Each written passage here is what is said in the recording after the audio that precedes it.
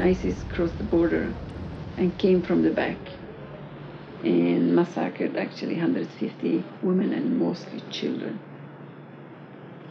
It was one of the most horrible happening because it was not a war. It was just a butchery. We're talking about hundreds of thousands of people forced to live, displaced, with no proper accommodation, with no proper human life for them. Why the world did not help us? Why the world did not take action? Why they did not speak out for us?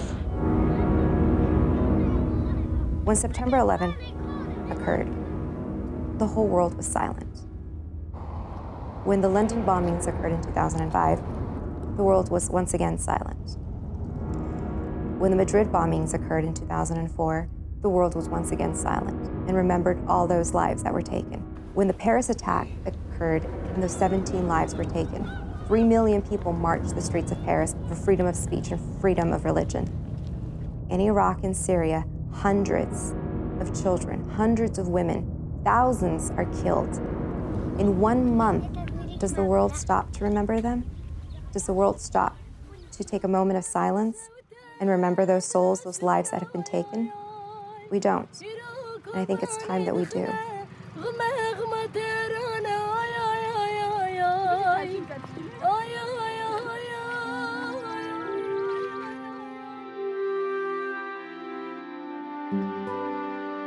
My name is Richard Campos, 63 years old, Iraqi war veteran, and loving life. I was deployed in 2003, helicopter company G, at Stockton, California. My first duty station was in Erbil, actually, Kurdistan. Of course, at that time, none of us knew what a Kurd was, or even for the fact what Kurdistan is. Many people do not know where Kurdistan is. And it's very easy to get Kazakhstan, Kyrgyzstan, Turkmenistan, Kurdistan confused. The Kurdistan region is divided into the northern Iraq, which is southern Kurdistan, northern Kurdistan, which is southern Turkey, eastern Kurdistan, which is western Iran, and western Kurdistan, which is northeast Syria. After World War I, when the Allies literally carved up the Ottoman Empire, the Kurds not only did not get their state that they had been promised, but they were divided into 4 countries. And these 4 countries, Turkey, Iraq, Iran, and Syria, colluded for the mistreatment of the Kurds. They did not want the Kurds to have their own state. They did not want to lose any land to these powerless people. They blame their problems on the fact that the West created these artificial states after World War I and forced them to live with each other, knowing that these people could not stand to live with each other. In 1991, when we Americans actually encouraged the Kurds to rebel against Saddam Hussein, they did so, and then when Saddam attacked them, we were not there for them. We refused to give them help. We watched it happen. I mean, the world watched it happen, and nobody offered help to the Kurds. I think morally, that would have been the time to intervene. Probably a better time than 2003. And then there was the war of 2003. Whatever your political view is, whether it was a liberation for you or an invasion, what it did was it allowed the borders of Iraq to become vulnerable. And Al-Qaeda found its safe haven within Iraq. Islamist extremism knocked on the door, and doors were wide open for them.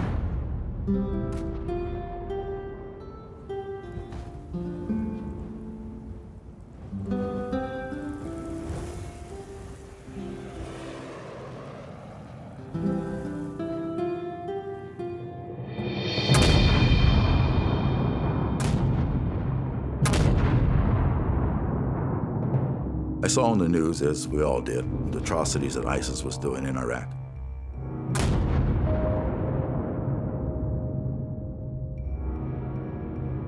It was during that time when, of course, we Americans were watching on the news the plight, this mass exodus of these Christians and these Yazidis, of these ethnic minorities. And then we're talking about astronomical numbers.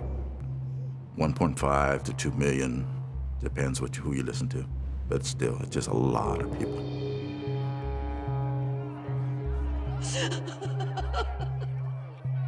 They've had to cross over into the Kurdish region of Iraq in order to seek safe haven.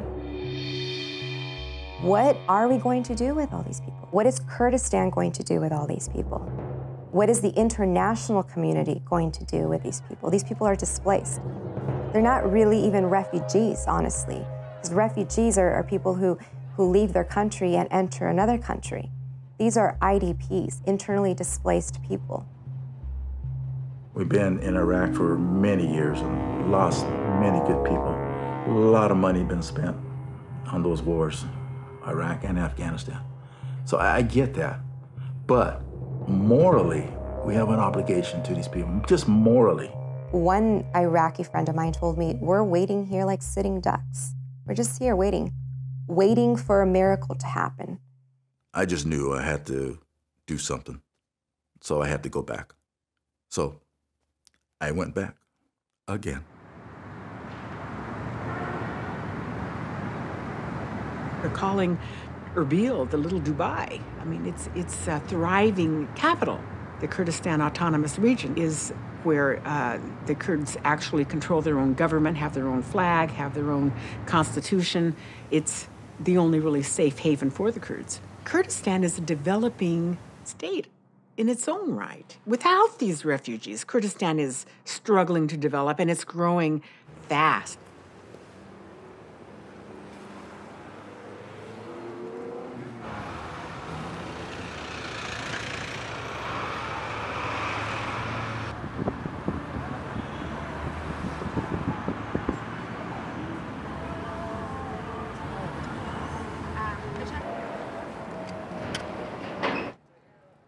Well, when I walked into the Ankawa Mall, it looked like they had to leave in a hurry.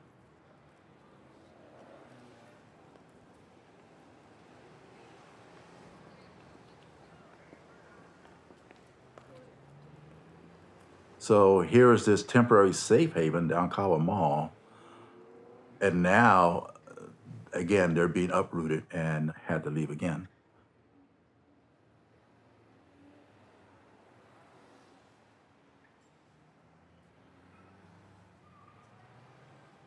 Richard explained to us what it was like when he was there before. I could see where the kids had played and where the kids shouldn't have played, and things that would get you thrown in jail here in the United States because of the dangerous conditions of an unfinished mall, but it was a roof over their head. And I think that that was one of the reasons that they had picked this place to house the refugees. There wasn't any place else to put them at the time. And then to see it, it was like a ghost town. It was a very surreal experience. And I just kept hoping, I pray that these people are in a better place now. They're in a camp, Ashti camp, which is still in Erbil. And thankfully, they have a church that's supporting them and helping them out as much as they can. When we heard the word ISIS is very close, people were so scared. They left with nothing. They left everything behind. By the time we got to Kurdistan, we're talking about a large number of people, huge amount. People waiting in front of the churches. As Christians, the first place we go to is church. That's how we see it. Our mother embraces us with all means. So people were waiting for the doors to be opened for them. Kurdistan, I think, was shocked with what happened too when we saw a large number of people coming and there was no capacity for that. After 1 year, I see that we still living in containers. It's a dining room. It's everything for them. You see there's no privacy between men and women. There's no privacy for children. And that's how we see how trauma started getting to people and no opportunities for job, because this large number of people is so difficult to find jobs. Each family has a caravan, and each caravan has a restroom. and I believe there's a couple of bedrooms, and there's a kitchen, makeshift kitchen in there. There were small, prefabbed buildings, about 10 by 20, that would house families of any size. You could have 2 people in it or 8 people in it, living in these unbelievably cramped conditions. The camp that we're running, we serve about 7,000 people around camp, and we serve people who are living in Ankawa and other towns that are close to Ankawa. We receive about 250 patients to 300 per day, so we always have a need for medicine, we have need for equipment.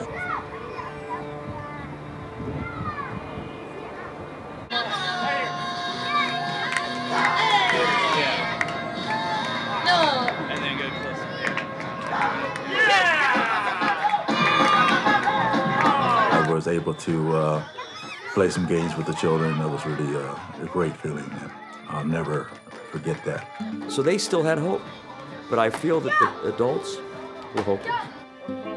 They'd already been displaced at least a couple of times from their homes. Welcome. If I were in that situation, I wouldn't want to get too comfortable, because I would think to myself, how long can this last? How long will we have this? And that's an anxiety that I wouldn't want to have to face every day. I wouldn't want to have to wake up and think, well, when are we going to have to move again?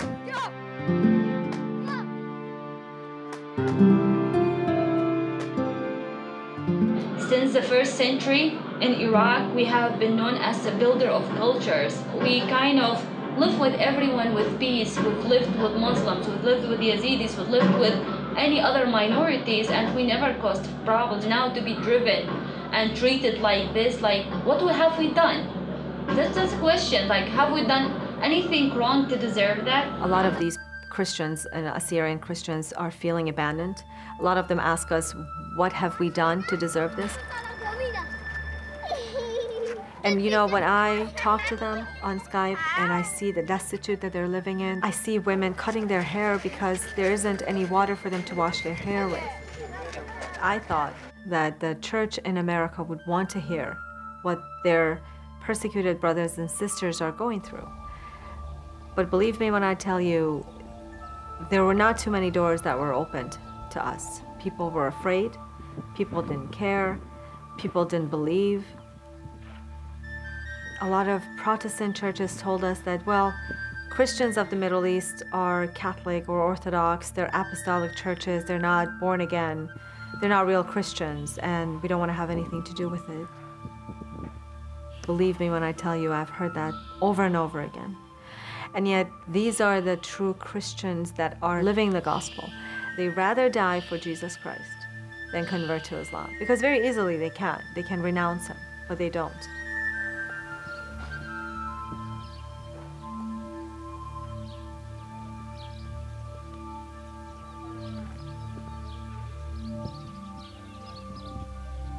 I want to ask help of Christians in all of the world.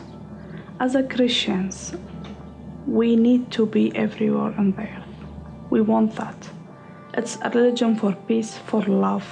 It's a religion helping people to helping others, supporting each other. We need to do more. We are real Christian or not. Real Christian means supporting each other, helping each other.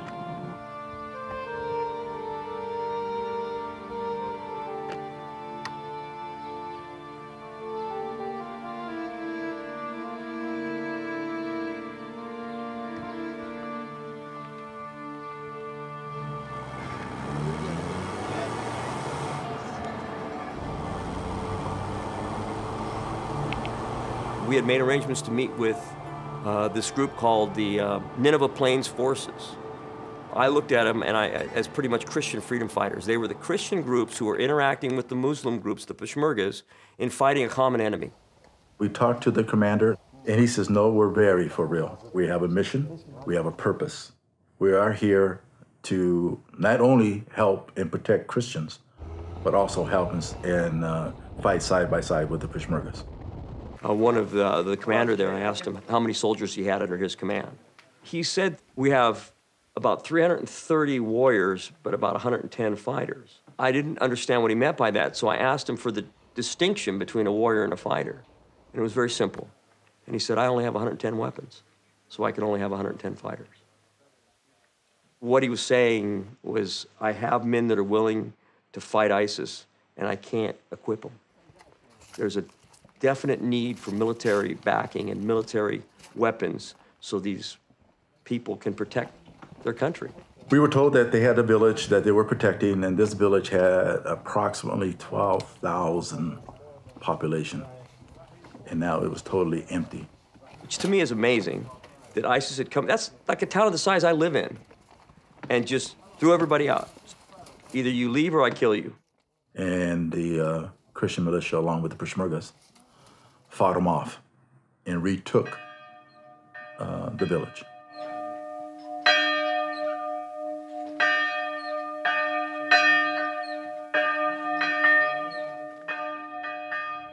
We walked around in that sanctuary. It was a moment, I think, even for Richard, who's not religious, it was a very, very beautiful moment.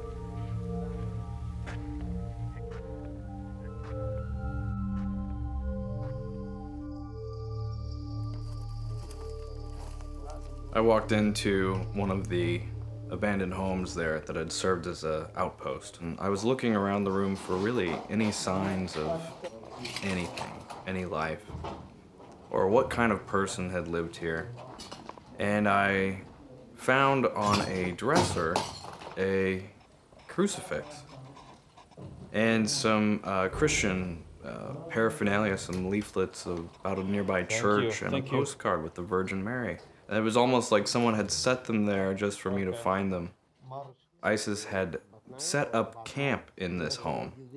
The fact that those little artifacts were sitting there waiting for me was just overwhelming. And I don't care if you're religious or not. You have to accept the fact that that was just a little ray of hope, just a little bit of light, for me to find that there that day. I think that even strengthened his faith as well, even more so. ISIS can do everything in their power to rid the world of the Christian faith, and they can't succeed. They won't. They won't. We can't let them.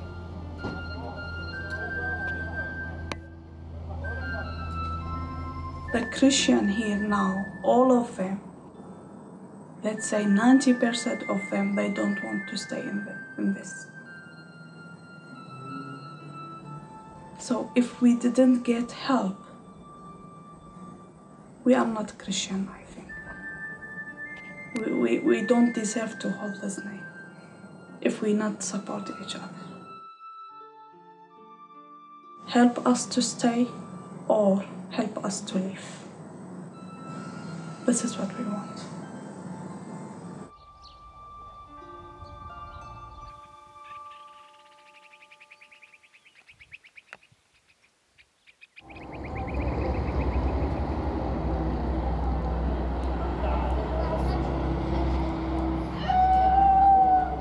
One of the things we wanted to spend our time doing was interviewing people or talking to people who don't have the privilege of being in these camps, who are really trying to make it on their own. I was surprised that there were still families after a year living outside the camps and living in these abandoned buildings, and saw families, grandma, husband, wife, children. I was taken aback.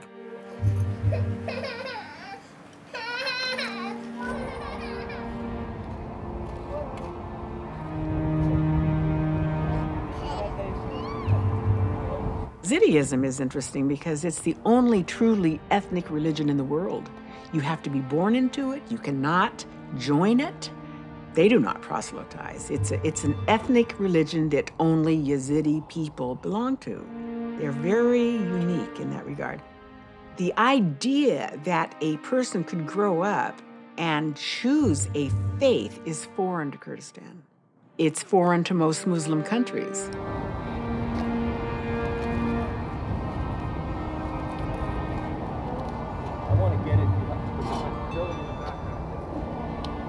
They don't have a worldwide community, whereas the Christian faith or the Muslim faith certainly does have an international community.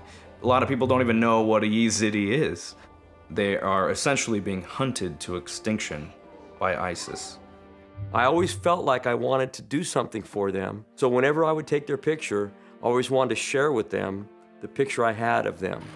They seemed to always be fascinated by that. But it was for me somehow healing in that I could at least do something to interact. They chased them up the mountain. It was all in the news. There were thousands and thousands of Yazidis up on top of that mountaintop. And they were telling the stories that while they're on the mountaintop, some family members are actually throwing their little ones off. The ones who were sick or couldn't make it, they were actually sacrificing them and throwing some of them off the mountaintop.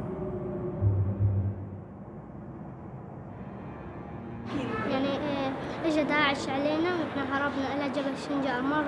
مرة ابن عمي مسك له داعش وكان بإيد داعش، بس قالوا له روح جيب عائلتك وتعال، ما راح نعمل لك شيء.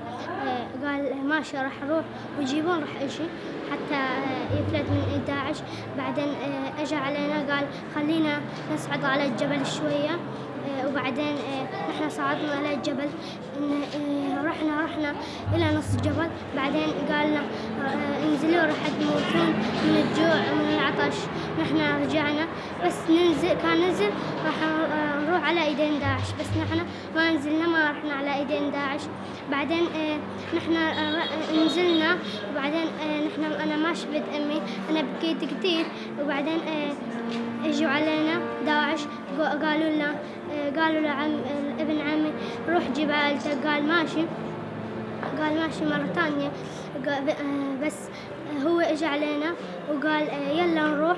نحن رحنا على الجبل وسكننا هون تقريبا اسبوع.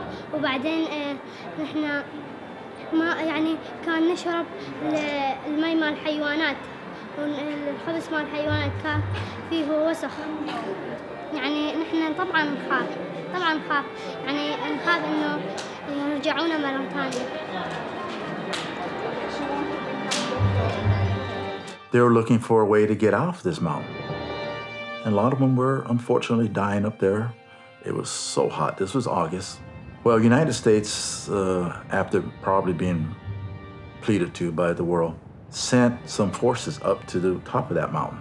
And their main purpose, possibly evacuating the Yazidis off of this mountain. They walked around the mountaintop, our forces did, for at least an hour or two. They did a survey, and they determined that there was a path for the Yazidis to come off this mountaintop. So essentially our forces left. They just left, up and left. Now can you imagine, if you're on top of that mountaintop with your family, all of a sudden you hear aircraft coming over and you look up, it's American aircraft. Can you imagine the feeling they felt? We are rescued. That's what I would be thinking. But yet, after a couple of hours of surveying, they leave. Now, what will you feel? I feel ashamed. That's what I feel as an American. And someone should ask that question, why?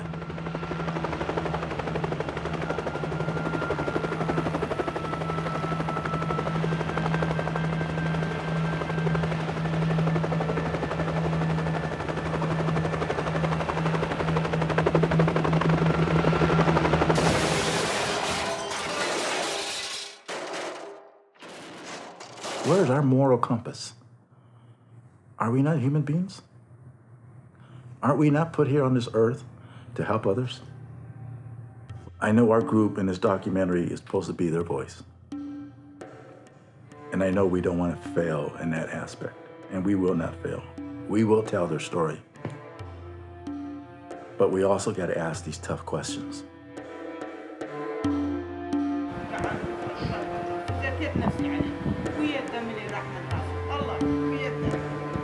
Where's our leadership?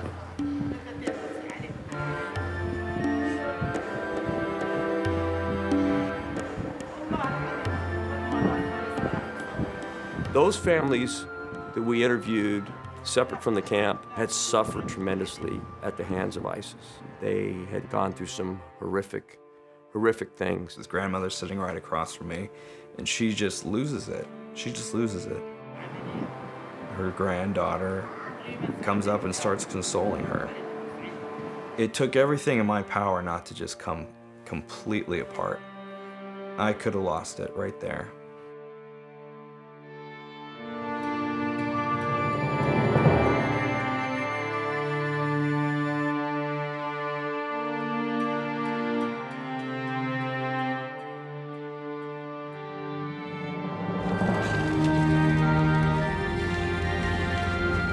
I'll never forget looking out over a sea of white tents as far as you could see. And in each tent, there's probably 10 people who've lost everything they have. Everything they have is in that tent with them. After the issue of ISIS came here to Kurdistan, we received them in this camp. Till now, the number of the people is 14,500 people in this camp. These camps were the most depressing camps we had seen. I know there was going to be a lot of pain, a lot of sadness, a lot of misery, but what we saw was beyond that.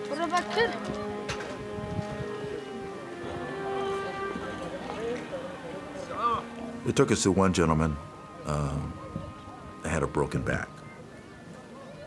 He proceeded to tell us how his back was broken.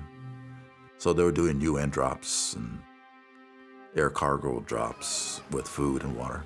Unfortunately, they couldn't drop low because ISIS had the ability to shoot them down. So they're flying pretty high. One unfortunately dropped and hit this gentleman's family and himself. علاج شيء لحد الآن ما حد منطاني على مو الظهر يعني ماكو نهائيا. No one give him any medicine. جانا الإرهاب علينا والله احنا رحنا على مود الإرهاب. رحنا على الجبل 7 أيام ظلينا بالجبل. نزلنا على كرسي بالأخير الساعة 4 بالليل. فجر. الساعة 4 بالليل جانا طيران ودب مي علينا. بالباراشوتات يعني تقريبا طنين. اوكي. هاي الحمل ماله. الحمل ماله تقريبا طنين وقع علينا. والله انا ظهري انكسر. It weighed 2 tons. His family. 2 tons fell on him. More than 2 tons. It's big. It's like big box of water. Have been parachute have fallen his family. So he broke his back and his wife is dead. His wife was killed. And he showed us his X-ray reports, medical reports. And I looked at them and I could clearly see how his spine was completely broken.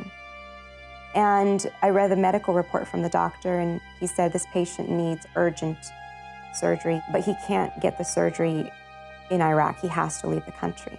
Stefan, once every week, the medical people? Once a month? One. الدكاترة ايش قد كل مرة يجون؟ بين فترة ايش قد يعني؟ ما الدكاترة ما يجون على حالة الدكاترة. والله مرتين هيك جايين twice a month, but not for him, for his situation, for all the camp. And he has no papers. He has no documentation. And he has 4 little children. He had a 6-month-old, and the baby was only a month old when his mother died. والله هذا ابني عمره يطلع 70 سنة. عمره يطلع 70 سنة هذا يربيهم ويدير بالهم عنده سكري عنده ضغط عنده روماتيزم يعني من المجبور يعني شو اسمه. At some point I felt guilty just listening to the stories. I couldn't give him any words of encouragement, honestly. What was I going to say? Things will get better? Come on, let's go there. As I was walking away from that tent, I was kind of walking around the back of the tent. And of course, there's tents everywhere. Happened to notice on the string where you would hang clothes and wash them. It was these diapers, these disposable, throwaway diapers that you're supposed to throw away. I just want to show you that. They had taken disposable diapers and had been washing them just so they could have something what they believed to be clean that they could put on their babies. And I'm looking at individuals who have nothing. They have absolutely nothing. And they're trying to do their very best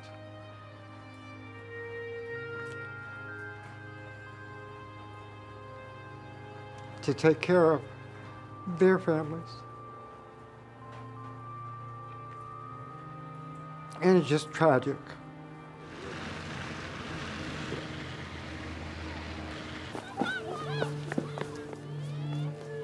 We were walking towards the tent.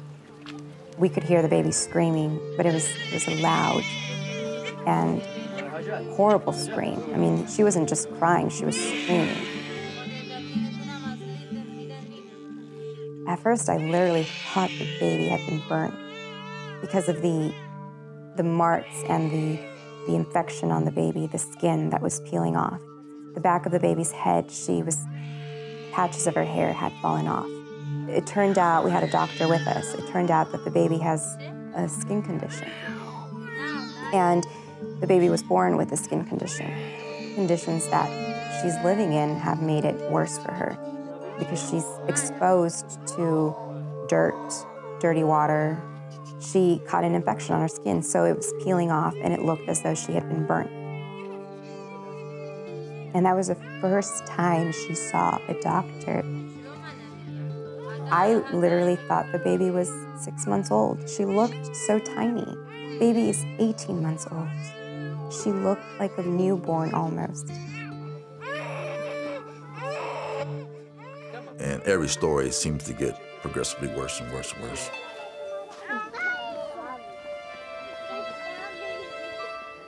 As we're walking around that same camp, they said there's a lady in her 70s taking care of a couple of children.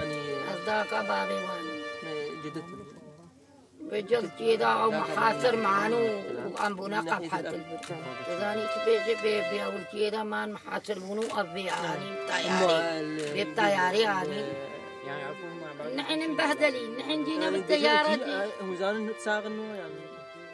أقوى إيشان أخبارات وأنا مبهرت كنت صاغبن المحاصر الرزيلية دانا شاري الهاويري هم بيجيتي بيشاري الهاويري. So she don't know any news from there. Only praying, asking for God to bring the fathers and mother here for the children. This lady was taking care of 2 children that needed blood transfusions. And she said they have not yet seen a doctor. I'll never forget that. I'll never forget just the looks in their eyes. As we're walking away, cameras were put away, and we're walking away. She comes standing up at the edge of her tent, and she says something in her language. And I stopped and I asked one of the interpreters, hey, what did she just say? What did she say? She just said that... don't film us if you're not going to do anything about it. After a couple of days of this, I told the crew, I said, you know, I said, I really don't want to go back to another camp. And the reason I said that was because I could see in these kids' eyes and these people's eyes, the adults that were there in these camps, they had this look of, is it going to be you? Is it going to be you guys going to help us? You guys are from America. Just by seeing us there, they would immediately just be like, you're gonna save us, you're gonna help us. I started feeling like, gosh, I can't really help these people as much as I want to. And their ages, how old are they? A bout of depression will come in, you know, because you want to help as much as you can, but even the money we brought over as donations was just if a drop in a bucket, if that. Family here. These are all brothers and sisters, ranging from age, what was the age again? 4. 4, all the way up to 30. We said almost 30 years old. And you have these people squatting together in unsanitary conditions who are suffering from post-traumatic stress disorder. What is their future going to look like? You have to remember that many of these are doctors and lawyers and electricians and engineers and professional people. Because ISIS have received everything from the army of Mosul. When they flee the army, they receive everything from the machine, missiles, cars, everything they need. Right. So they can't fight against them. But let me say this then, real quick. Again, there's another tragic story here among the thousands that live here. And if I didn't report it, there's like over 100,000 men and women and children that live in this particular camp. And this is just one camp There's probably, how many camps around? More than 30. More than 30 camps similar like this that needs help. And they're finding themselves, you know, in a territory where there's nothing to do in a given day. How are they supposed to live? Losing your home is one thing, but being thrust into a foreign environment with no tools and no means of living is adding misery upon misery. I was just taken aback that this is still happening, these unfortunate circumstances. The tents are starting to deteriorate. They have a shelf life between 8 to 10 months. We've heard that the children of these camps are starting to develop scabies, and that's because of the clothing they're wearing. So this has been well over a year, and in a year's time, it's getting worse. Yes, it's getting worse.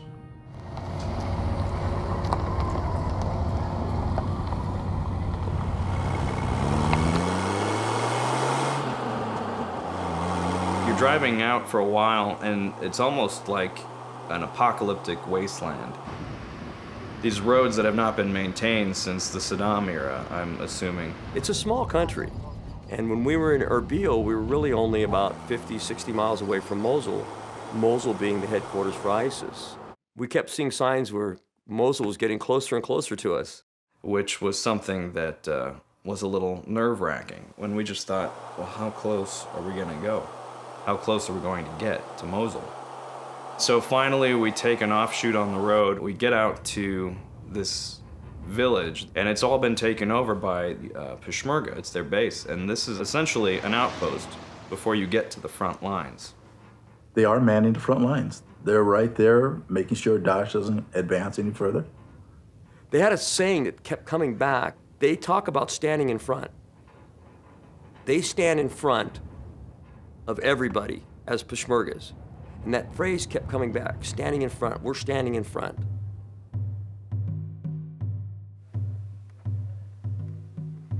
This was as close as we were ever going to get to ISIS. Basically, a little under 1.5 kilometers away.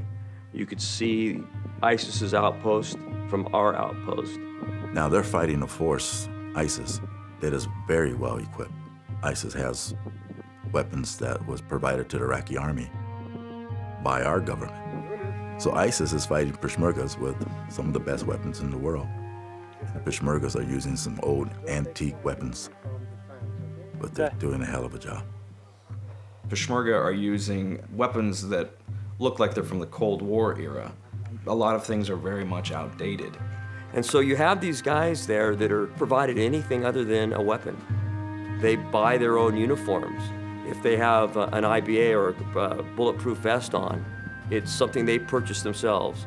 Some of them have nicer goggles than the other guy because they're not military issue. They buy them themselves. One guy had a scope on his gun. He bought it himself. They were fighting a war out of their own back pocket without much support. A lot of them are just volunteers. And I mean, not volunteers like American Army volunteers. Volunteers where they don't get paid a dime. And I asked, how they get the uniforms? They're wearing uniforms. Well, they paid out of their own pocket. Everything's paid out of their own pocket. Even the rounds, even their bullets, it's paid out of their own pocket. None of their shoes matched. But despite all of that, despite the fact that they're ill-equipped, despite the fact that they are lacking the proper tools to fight, they remain completely confident that they can defeat ISIS. I asked them, were they looking for American troops to help them out? And they said no. We're looking for upgrading our equipment so we can better fight Daesh or ISIL. These Peshmergas are very proud of who they are. They know how to fight ISIS, and they're willing to fight ISIS. That's not a problem at all. Why? Because they fight for their country and for their people first. Baghdad is the central government, and the Kurdish region, run by KRG, They're a semi-autonomous government, but Baghdad still rules them. So Baghdad is the central government. So therefore, our government will only deal with the central government, Baghdad. And it's kind of unfortunate because our government is trying to make this Iraqi government work. And I really believe it's because of the great sacrifice that was given to that country. Our treasurer spent almost $1 trillion over there to establish a new government, a new democracy. So our government doesn't want to see that just break apart. They're trying to keep it together and tell them, make it work.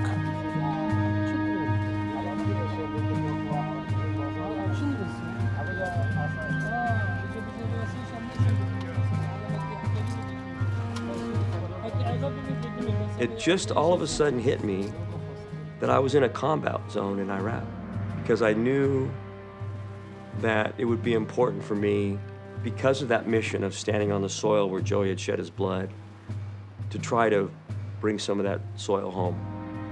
I said, Richard, we're in a combat zone in Iraq. My son died in a combat zone in Iraq. I think this would be appropriate.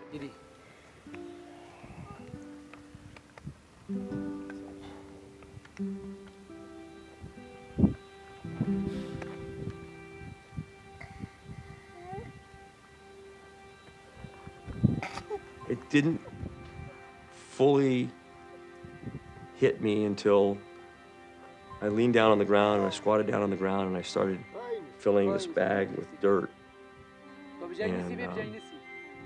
And the emotion of it really grabbed me. As dirt was falling through my fingers, Iraqi soil, dirt that Joey fought for, dirt that so many of our military fought for. And I pretty much lost control at that point.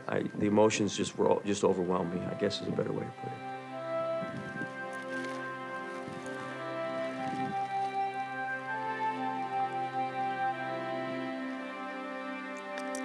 I almost felt his pain, you know, because when he was crying for his son, I was immediately thinking of the 4500. Be happy that you are in this land. We promise you, because your sons different from this land and killed by terrorists, we will stay in front of them and we will asking the right of your sons and other heroes that they lose their life. Thank you. Would you please tell him that I can't always control when the tears will flow, but I know that my son is with God, and that someday I will get to see my son again, and this is just part of my journey.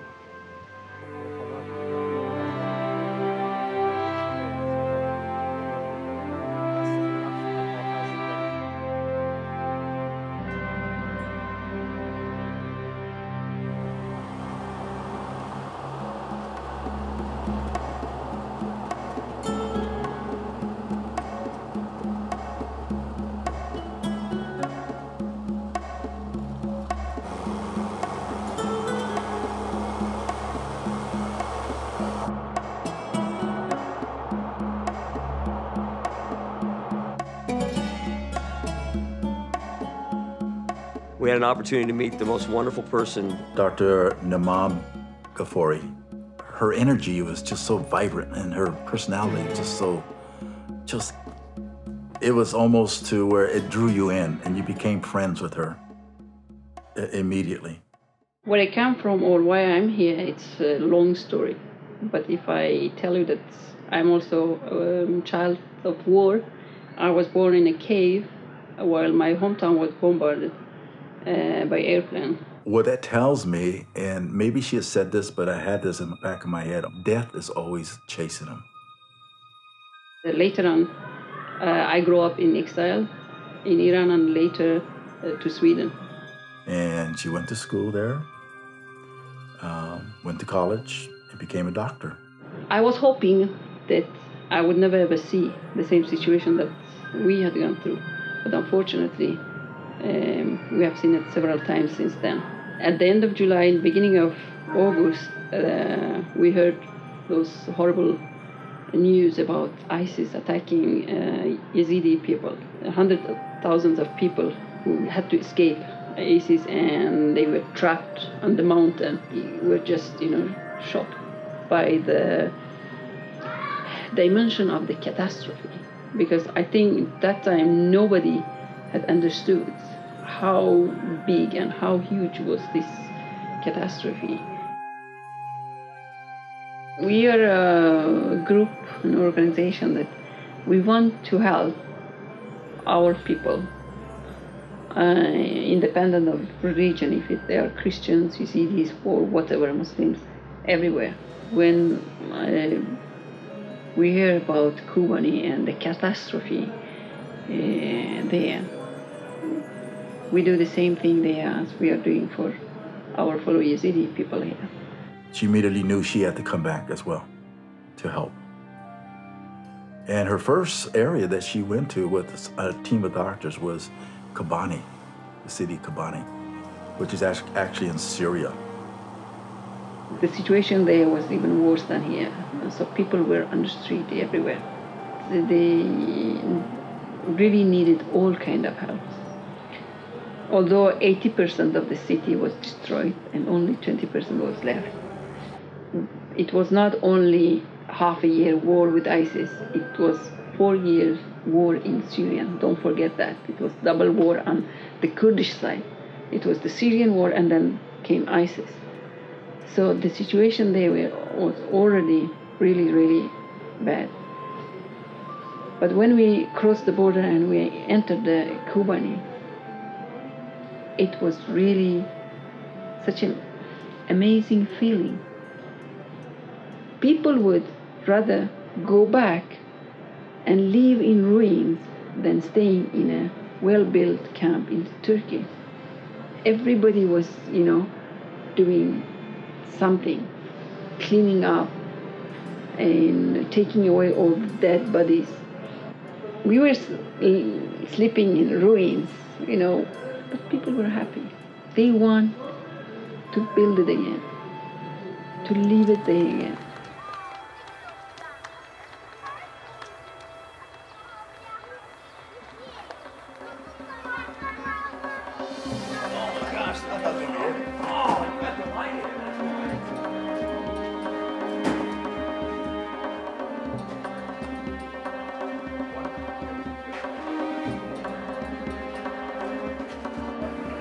She has been coming back to Kurdistan and volunteering at a camp there near the Syrian-Turkey border, and she is a hero. She's an absolute hero, going into these war-torn places to help people, to perform surgeries for people. 525 the Iranian money, 5 riyal, because it was forbidden to speak Kurdish in school. Oh my God.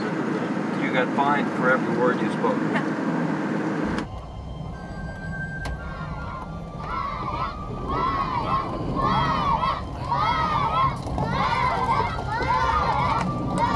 When we got there, the minute the van drove up and we opened the door,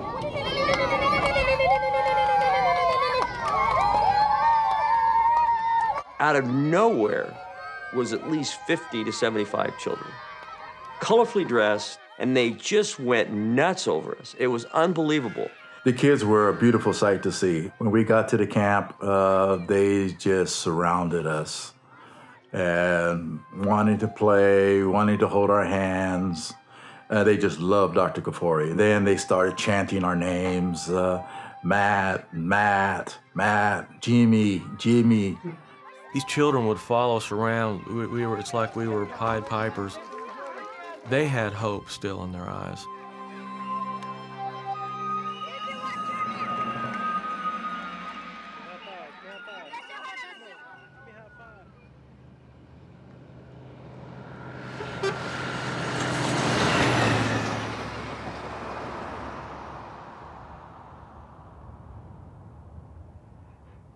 Daesh is so close.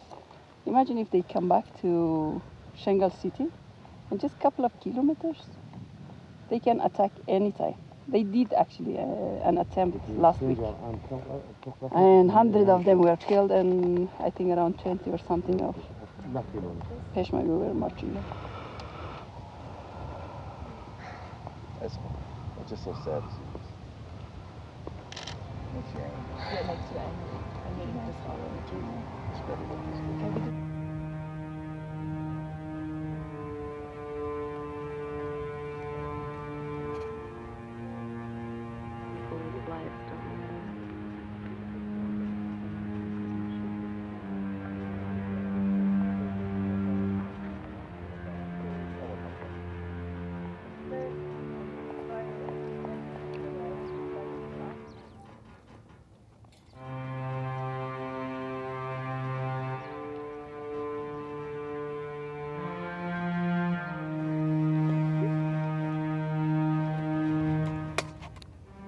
I have always said that not only religion, whatever you can make use of for getting power, it will be used. You look at Christianity, you look at Jewish, Buddhist, whatever religion you look, they have this aggression in them, part of it, and can be used by a small group that can affect the entire group.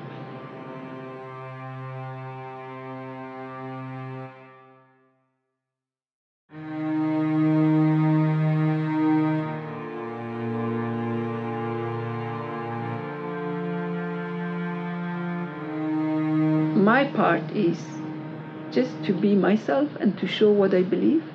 Yes, I believe in God, I believe Jesus Islam, but at the same time, I believe in Yazidi also.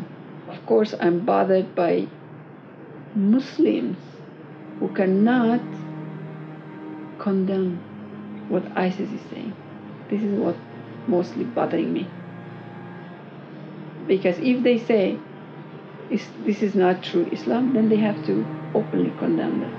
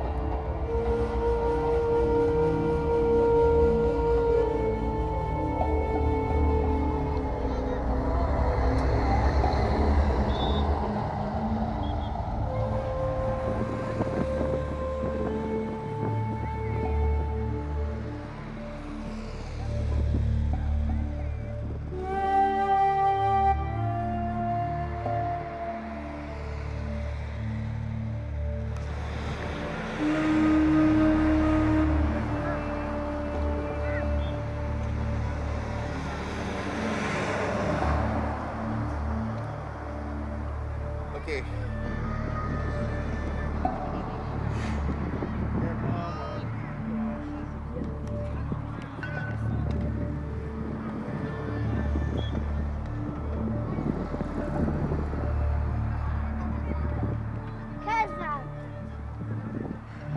There were more than 5,000 women and girls who captured by ISIS, used as sex slaves. Some of them have been lucky to come back, either by escaping or by being brought back through hidden channels. Most of them, when they come back, they are very closed in the beginning. They don't want to talk. And that's where our role comes. We want to be there whenever they are ready to talk. Most of the time, after several visits and meetings, they start to trust and to tell us the stories. But we have had girls who just hours after reaching this side of the country started to telling us. I never forget this girl. She was raped by the ISIS. So after this raping, she needed to stay 2 days in ICU. And after that, the doctor had taken her to his house and raped her in 25 days. Every day, 2 to 4 times, every single day. And this is a doctor who's working at this moment that we are talking, free, as a free man, and gets salary from Baghdad. And then this girl was sold 9 times after that, was raped by 18 people from different nationality, and she was brought back. What we give to her or anyone else is whatever we can. And there is some operations that if you ask me in a normal situation, I am against it. But when I know this operation will bring back another life to this girl and future of a 17 years old, I will do it 1,000 times. After the operation, first he apologized. I said, why are you apologizing? She said, because I was so aggressive and agitated when I was lying in the bed. It reminded me of when I was raped.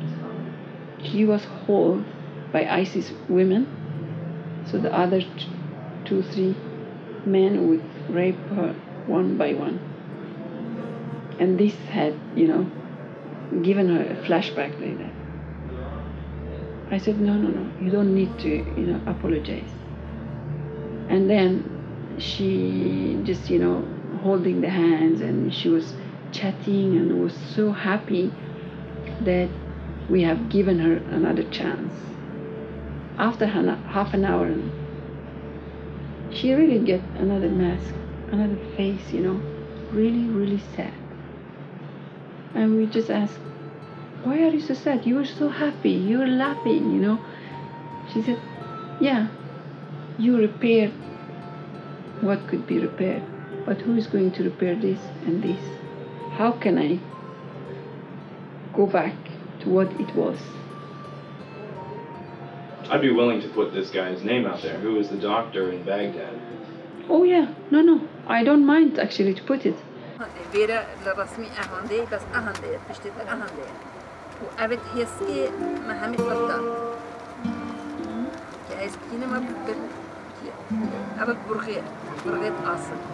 How it will affect me, I don't know, because I always try to pick and take the positive and the good part of everything. Before I'm thinking about the negative, I always try to believe in the positive. And then when sometimes it can the other way, I would say, okay, that was an experience and leave it behind.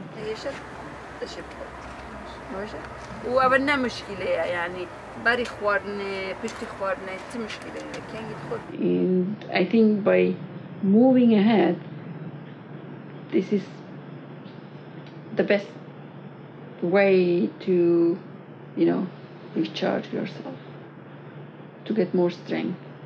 And every time I can help a single individual, it gives me motivation for, doing furthermore.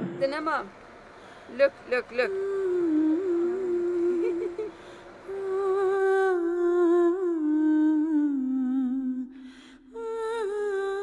ولحد الآن يعني اللوحات هي مو فقط مجرد أنه تاريخ مستقبلا راح يتحدث عن الموضوع. صح، هو التاريخ راح يتحدث على القصة، ولكن لحد الآن يعني هو معاصر عندهم. لحد الآن أنا ذاك اليوم فرحت من شفت في بغداد مرفوع لوحاتي مطبوعة ومرفوعة في المظاهرات ويطالبون حقوق المخطوفات الازدياد في لوحاتي في أعمالي. أكيد أنا كل لوحة عندي تقصد تاريخ، وكل لوحة عندي تقصد معاناة كرسالة ليوم من الأيام. ولكن الرسالة هي ليست أنه اللوحة، الرسالة أنه تصورت. الإعلام أيضا يساعد الإعلام أيضا يساعد باللوحات إنه إذا صورت اللوحة كم صورة وانتشرت هذا يكفي. هذا يكفي، وأهم شيء هو رسالة تصل إنه أنت وفلان وغير ناس يشوفوها. هذا الشيء كلش مهم، إنه هذا شاف وفلان شاف بما إنه انتشرت. أوكي أنا حزين إنه الشيء اللي راح صار بالحضارة و11 دمرت الأشياء كثيرة، ولكن هو مرض. لابد إن إحنا لا نتوقف، نترك الحزن ونبدأ نستمر إنه نصنع تاريخ آخر.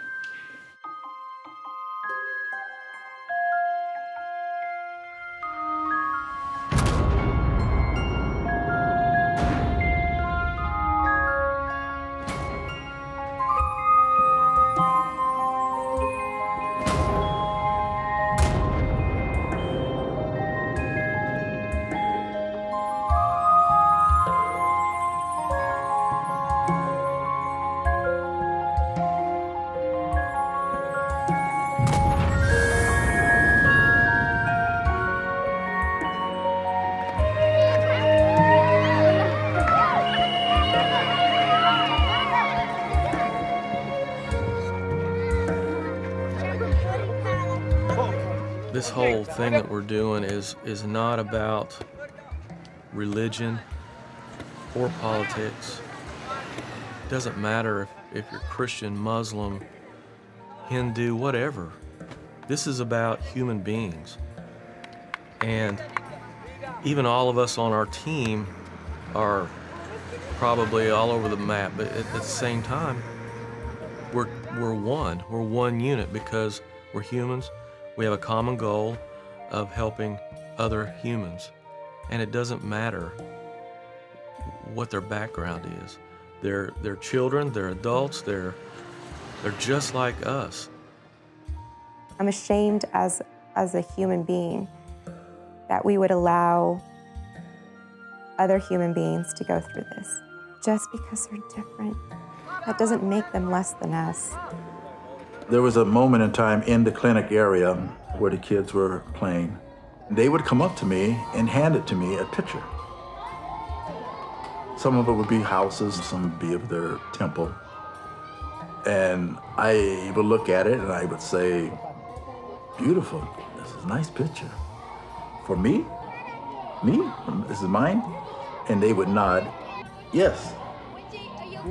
I can't express the feeling that was. I just wanted to hug them all. And I looked at him, I said, you better have a ton of magnets for your refrigerator back home, because you're gonna want to show off each and every one of those. He sat there and I looked at him like he was a proud papa, like these were all his grandkids. But I was thinking though, when I was seeing these beautiful children, what's their future like? What's their future really gonna be? Are we gonna let them down? Yes, we can go over there and smile, and yes, we can bring them things and make their day a little different. They need a school in that camp. They need schools at all these camps. Education is really a key for all the children.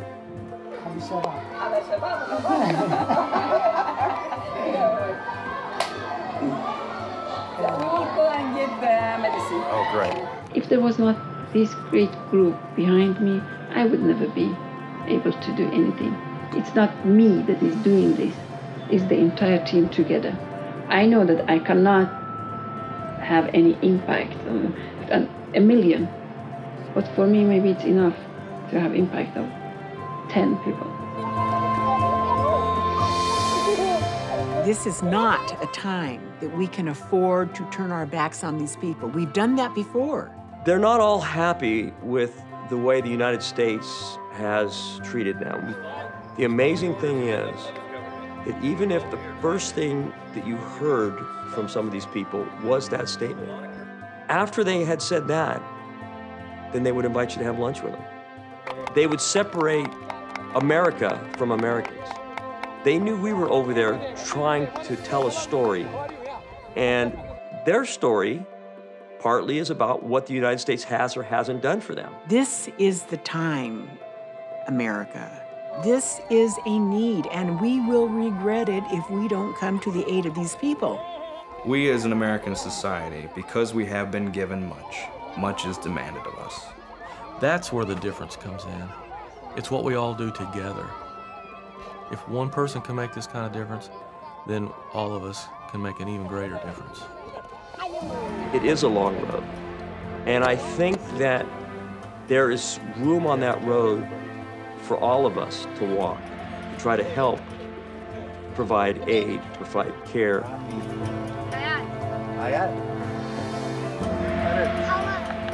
To do what we can from a privileged people. My gosh, we're such a privileged nation here. I just want to do more. We watch what's going on in the news and we just turn off, we flip the channel because it hurts us. What we can do as individuals is we can actually either privately donate to these organizations, to individuals such as Richard, to assist these refugees. Or, be a voice for the voiceless. I had a dear friend who I lost when we started this project, an incredible woman who lost her entire family after she jumped from a boxcar as her family was on their way to be gassed by the Nazis. She said to me countless times, "Matthew, we said never again." Never again. Never again that we should allow this as a human to another human.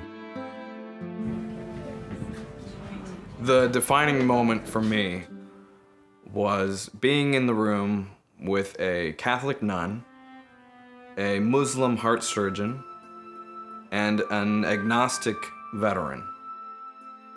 They're all on a different walk. They all have different paths, but they're all trying to get to the same place. That is a brighter future. And I said, "Richard, if the Christians in America were doing what you were doing, imagine that." I said, "Leave it to this agnostic to be the most Christ-like out of all the people that I know." Richard definitely is a hero of mine and has really inspired me to dedicate the rest of my life to humanitarian causes. And I will. I'm glad he found me. I'm willing to help as many people as I possibly can because it's the right thing to do.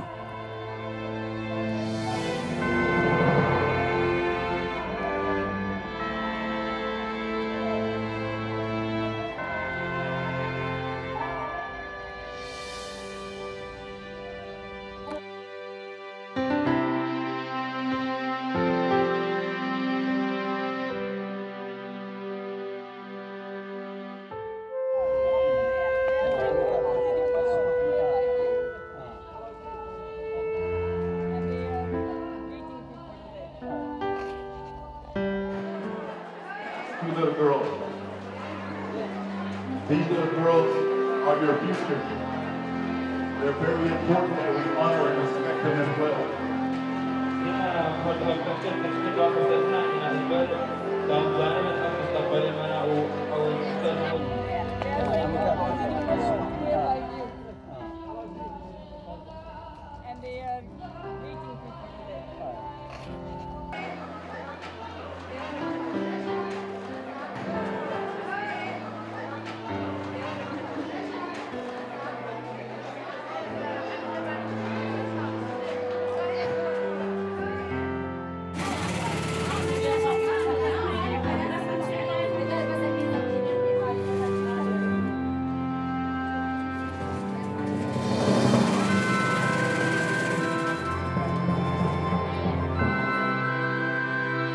Our main purpose in life is to help others.